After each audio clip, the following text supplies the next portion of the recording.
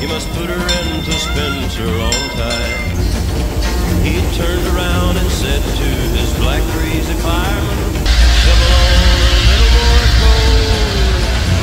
And when we cross that White Oak Mountain, watch old 97 roll.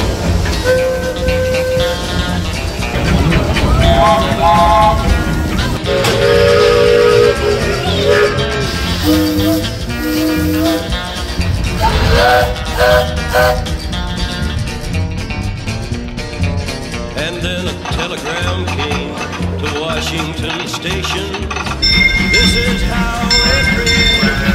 It said that brave engineer that has run on 97 is lying down in Danville dead. He was going down the evening 90 miles an hour when a whistle broke into a scream. He was found in the wreck with his hand on the throttle, scalded to death by the steam.